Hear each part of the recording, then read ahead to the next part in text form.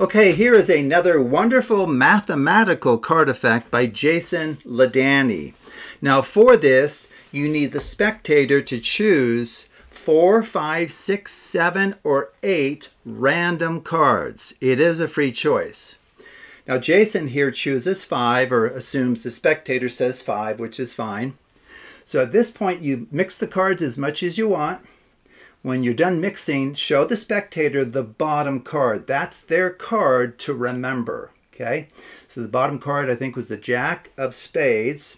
Now he's going to simply spell magician by moving one card to the bottom for each letter in the word magician.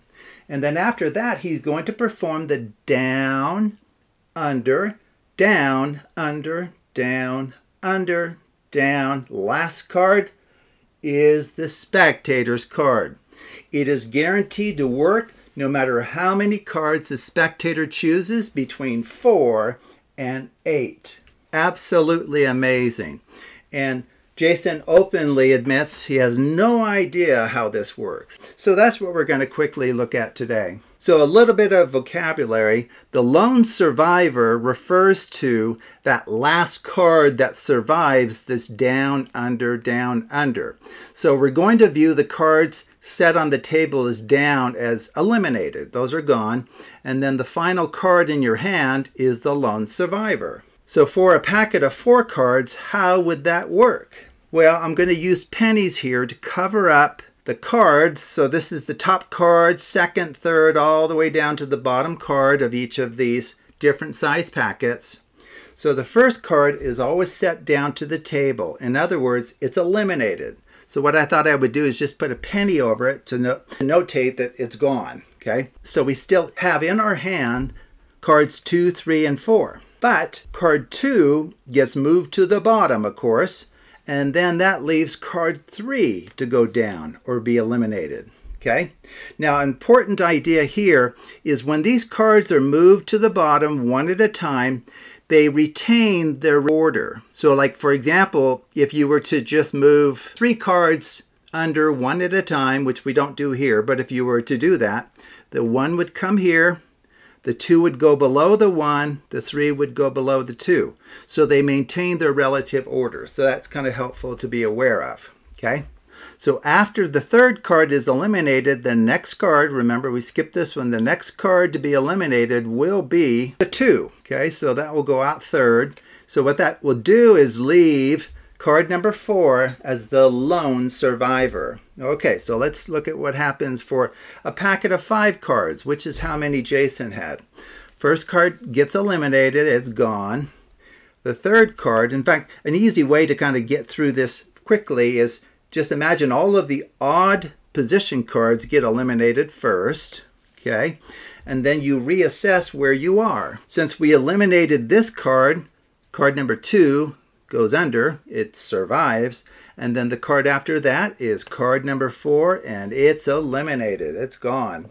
Okay, so for 6 cards, cards 1, 3, 5 are eliminated in the first go-through of that packet. We quote skip this one, or 6 survives. So 2 gets eliminated. Okay. And we always skip the one after the one eliminated, so the 4 survives. The one after that is the 6, and it gets set down, and it is eliminated. Finally, well, not finally, but getting close here, 1. So for a packet of 7 cards, it's 1, 3, 5, 7. And then just look at cards 2, 4, 6 as their own packet, right? And since this last one was eliminated, 2 survives. And then the card after that is now 4 because the other ones are gone.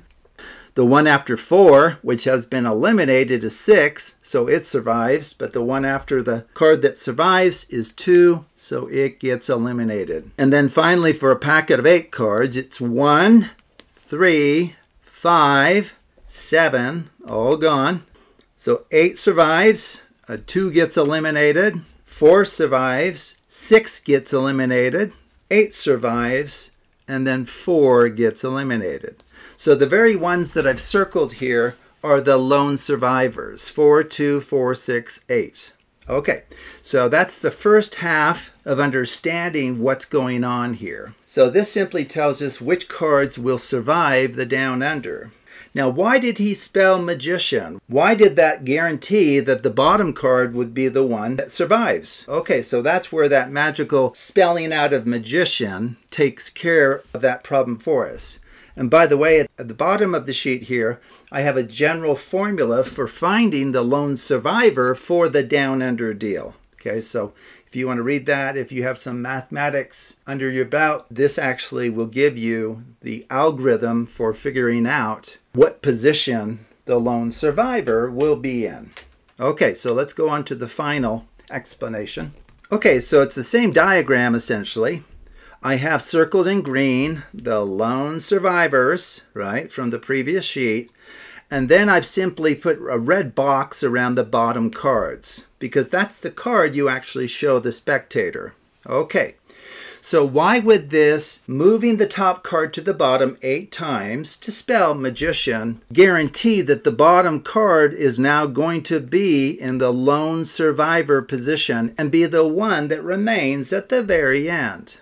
Let's go ahead and look at a packet of 5 cards, which is what Jason did. The other ones are similar, actually. Okay, so he had 5 cards. He showed the bottom card, and then he, quote, spelled out magician that has 8 letters in its name. So if you move the top card to the bottom 8 times, where is that going to land you? Well, maybe before we answer that, how far away is the current bottom card from the lone survivor position? How many steps away is it? Well, it's 1, 2, 3. Okay, so 3 positions away from the lone survivor position. Okay, so what is going to happen if we actually move the top card to the bottom 8 times? Well, you're going to go through all of the cards once, 1, 2, 3, 4, 5, and so you'll get that same ordering back again, as I mentioned just a few minutes ago. So once we move through 5 of them, it's like you haven't done anything. But now you're going to move an additional 3 cards, right? 5 plus 3 is the 8. So now we're going to move this one, and this one to the bottom. So it's like we have 1, 2, 3. And so that would move to the top the 4th card and the original bottom card. What does that mean? That means the original bottom card is now 1, 2 second from the top after spelling magician, which is where we need it to be the lone survivor. And that kind of thing happens with all of these. This one here is kind of curious because if you move the top card to the bottom 8 times, you just go through the whole packet twice, restoring the cards to their original order. But the fact is the bottom card already, as we saw on the previous page, is the lone survivor. Same thing here for 8. Okay, so that's the secret. Moving the top card to the bottom 8 times in all of the cases for 4 to 8 cards will position the original bottom card in the lone survivor position. So it is guaranteed to be the one at the end of the down under deal.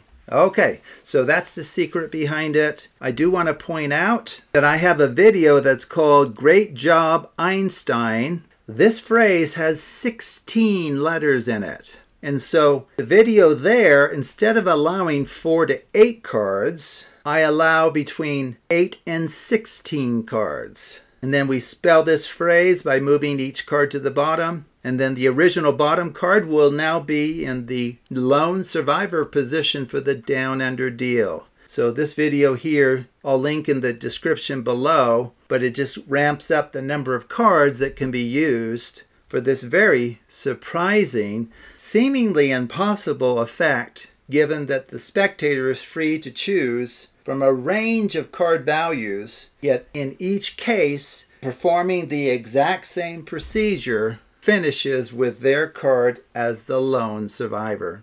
So thank you for watching, and I encourage you to take a look at other videos on the Absolute Math Magic channel.